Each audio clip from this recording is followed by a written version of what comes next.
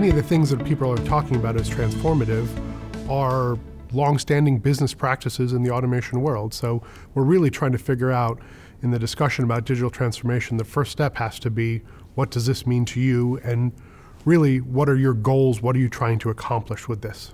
So when we're talking to customers about digital transformation, some of it also really depends on where are they starting from today. From someone who hasn't, embraced things like wireless technology, to them a digital transformation could be something as simple as we want to monitor the steam traps in our facility, so can we put in a network and some analytics to do that?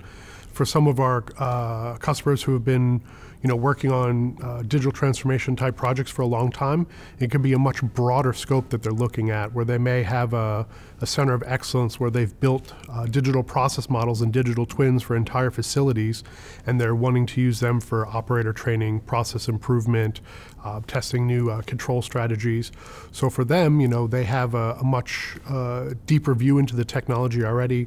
They're looking to take it to the next level.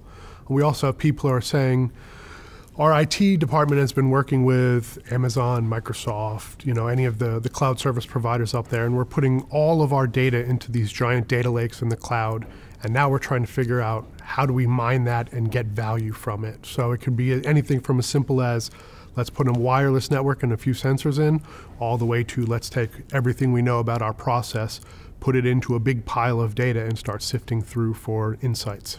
So one of the common threads that we see in discussions about digital transformation is not so much about what people want, it's what they don't want.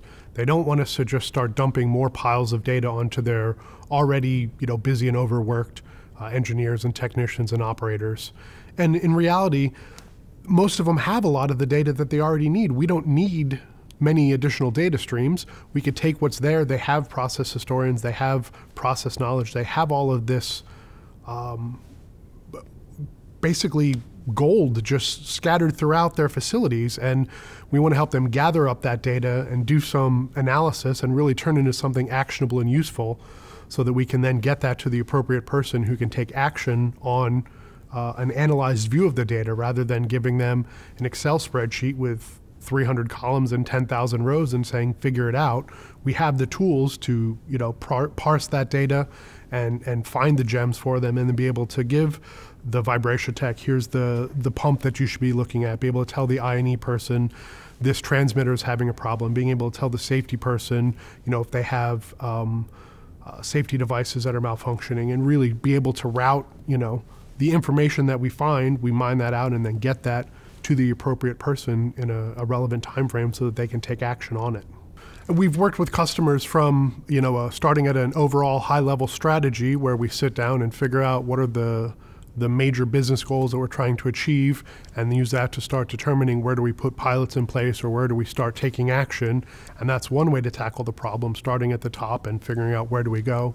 But another way that has worked is if we start at a small level in a single unit of a facility, or even just a single asset, solve the problems wrapped around a specific pain point for a customer, and then once we've solved that, we have the infrastructure in place to begin growing and expanding. If you have more questions about digital transformation, or trying to figure out what it means to you, visit the IIoT and Digital Transformation section of EE365, or come visit one of your local Emerson Solution Centers.